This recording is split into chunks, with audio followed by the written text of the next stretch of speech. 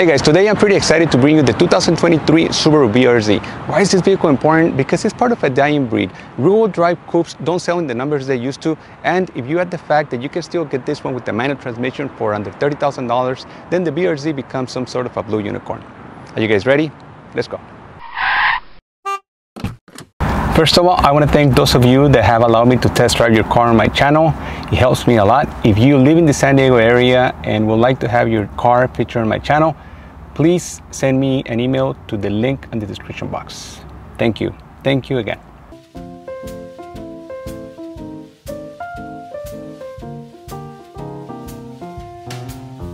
I probably chose the hottest day of the year to shoot this video. The current generation Subaru BRZ was introduced in 2022 and it's unchanged for 2023. No surprise. It is very closely related to the Toyota GR86. They're nearly identical. Maybe a case of batch engineering, but in this case, each car expresses its own aesthetic language and its own unique suspension tuning.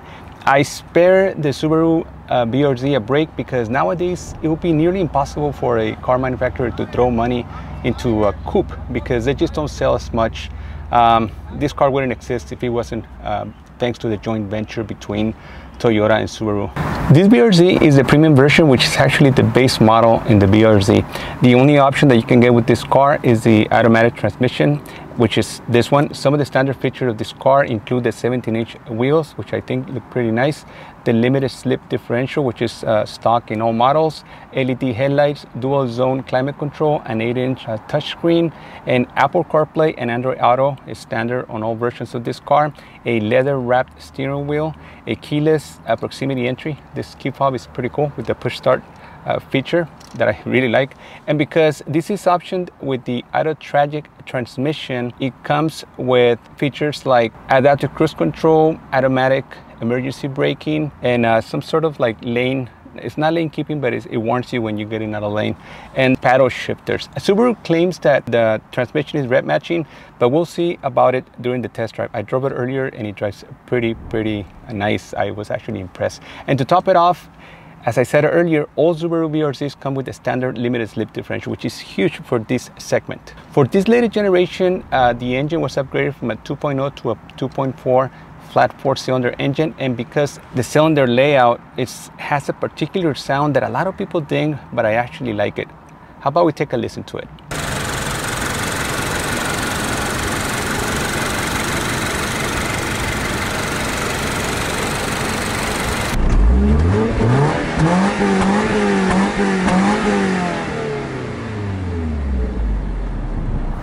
I love it. It's nice to find a 4-cylinder that is not force inducted. To me, it adds to the perception that this vehicle will last a long time. And of course, the smooth power delivery, even if it means losing a little bit of torque. This one is rated at 228 horsepower and 184 pounds-feet of torque with a red line of 7,500 RPM, which sounds like fun. That's an upgrade compared to the 2.0 engine, the prior generation, which was rated at 200 horsepower and 151 pounds-feet of torque. In the automatic version, the MPG of this car is estimated at 21 in the city and 30 in the highway, and premium gas is required. The suspension has struts up front and independent double wishbone suspension in the back. Interior. I'm not going to spend a lot of time talking about the interior, but know that in my opinion it's very well optioned, especially considering the price point. They did a great job at keeping this car under $30,000. This one, being the lower version, comes with cool features like a digital instrument cluster that you can customize to your liking with 3 modes, normal, sport, and track. And it also comes stock with Apple CarPlay and Android Auto, which I mentioned earlier, as well as dual climate control. For other nice features, you're gonna have to upgrade to the limited trim. The BRZ Limited is about $1,500 more, and it comes with bigger wheels, 18-inch wheels. They come with summer tires, summer performance tires, adaptive LED headlights that move around, they swivel when you turn the steering wheel, and fake suede and leather seating with heated seats up front. It also has a nicer audio system and a remote engine start, among other safety and convenience features. I like the simplicity of this interior. I mean, it kind of reminds me of the Porsche Cayman, but obviously with different materials and stuff. You can see the cost-cutting measures here and there, but Other than that, this car was properly optioned for this segment of the market. About the exterior, the hood line is very, very low. You can thank the lower seating flat 4 engine for it. It reminds me of the old original RX-7. This allows the BRZ to be fitted with smaller than average wheels. The stocks are 17 and the only upgrade is an 18-inch wheel. This engine placement also allows for the car to have a very low waistline, providing most drivers with good visibility. It has functional vents in a world where cars over-abuse the use of fake vents in order to make a car appear more sporty. The BRZ is actually sporty without trying too hard. I think that the lines of the vehicles are actually pretty conservative.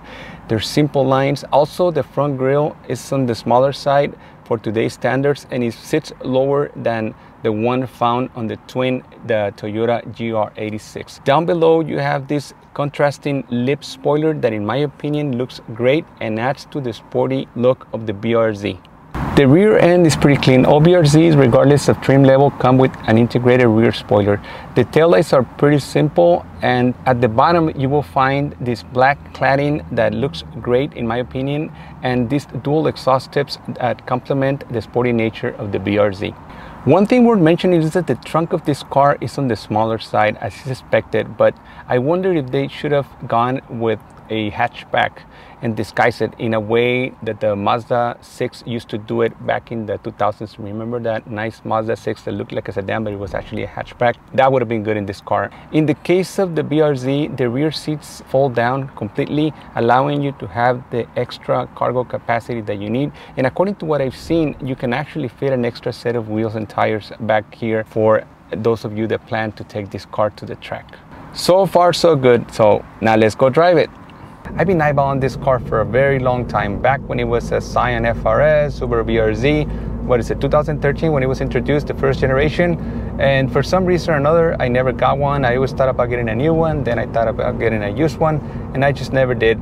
So when this opportunity to test drive this one presented itself, I just couldn't pass it, even though it's the automatic. I would have preferred if this car was the manual transmission, and I actually do recommend that if you want to get this car and want to get the full experience of this car, to get it with the manual transmission. But this automatic transmission is not bad at all. It's a 6-speed transmission, and to me it's very responsive. Some experts ding it for being a little bit laggy, but I mean, not to confuse this transmission with an SMG, but it works really, really well, especially when you put it in manual mode and go through the gears with the paddle shifters. It's plenty of fun. And then once you go to the sport mode with the track mode, just turn the traction control off, and it holds the revs higher. I mean, that engine sound that you hear is fake and is fed to you through the speaker system, and there's a way to disable it, but I'm not gonna mess with it. It's actually pretty easy to do, but I'm not gonna mess with it because this is not my car. For those of you that are taller, you get these indentations on the roof that allow you to have helmets on if you were to track this car. And as I said when I was talking about the interior of this car, I'm not gonna ding it for materials and all that stuff, because I just don't think that anybody would expect this car to be a luxury car with the luxury interior. Has plenty of road noise when you get on the highway, but again, you want this to be heavier or you want this to be quicker. So once you start demanding too many things from a car, then you end up with an SUV. Yeah, you want more space, you want more practicality, you end up with a bigger vehicle, heavier vehicle, basically crossover or an SUV. This is just an old school coupe with rear wheel drive and LSD and possibly a manual transmission, not in this case. And then you have plenty of manual controls in here, even down to a manual emergency brake, which is pretty cool for those of you that like to use it to drift and all that stuff. I'm loving this car. This could actually be my next car. You notice that it's a bumpy drive, yes, but it's a lot more livable than, for example, the drive on the 350Z. That is very punishing. This is not. And the seats, they hold you in place. They're bolstered right here, pretty heavy bolster on the side, so it hold me in place. If you were to get the, what is it, the Limited, it's called the Limited, then you get the fake suede and leather with this. I just wouldn't pay because I like to keep it basic. And it handles pretty good.